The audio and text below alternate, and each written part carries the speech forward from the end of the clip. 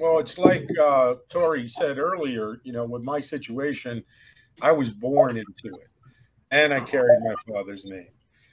And like Joey said, it's in your DNA because believe me, I never tried to, to go in any of those directions. And still on a daily basis, there's little pop ups in my browser, so to speak, that, come over this way, do this.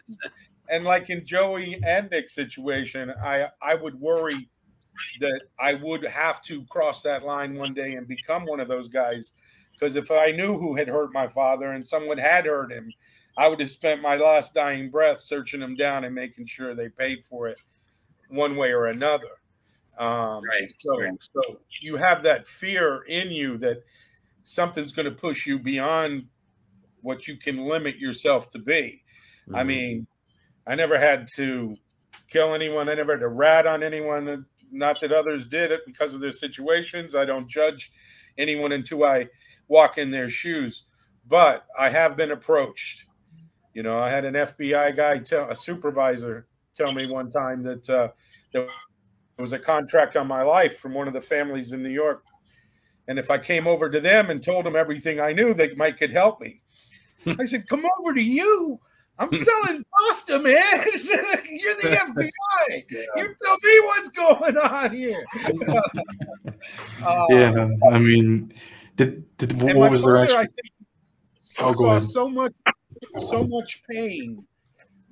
Yes, he was dripping in diamonds. He had boats. He had money. He had women. He had anything you could possibly want while he was a free man.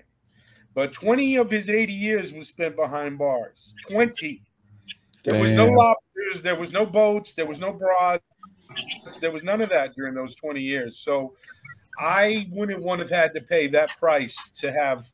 I don't have the money and the power and all the things that he may have had, but nobody tells me when to go to sleep or, puts me in situations that I don't have to be in because of that. But when you're born into it, you don't always have that choice.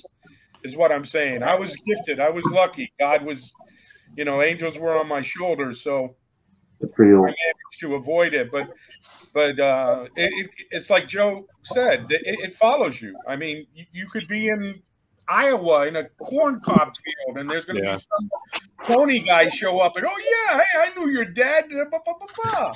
Everybody knows somebody. Yeah. I got some stuff in the trunk. It fell off the truck. Yeah, you need some TVs or something, And when you are the son of one of those guys, all you got to do is mess up once. I was lucky. I impersonated an IRS agent. I collected thousands of dollars. I was like the mob boss of Miami Beach when I was 14. Right. Then a task force came down and stuck shotguns and 45s in my face, and they took me to jail with big boys who were going to prison. And I learned real quick that wasn't where I wanted to be. None of that money helped me out. Most of it went back to the people or the lawyers, and it was just a big aggravation. But it happened to me young, so I knew from then that I was not going to be cut out to be, with 23 notches in my gun belt like other family members were supposed to have been. Yeah, well, sometimes we just have to go through shit in order to get on the right track, you know what I mean? Hey, thanks for watching this clip. This clip came from one of my interviews I did in the past. Please hit subscribe if you want to get more clips like this. Also, if you want to watch the full interview, I'll put a link in the description. Or you can hit the button on the screen to watch the full interview.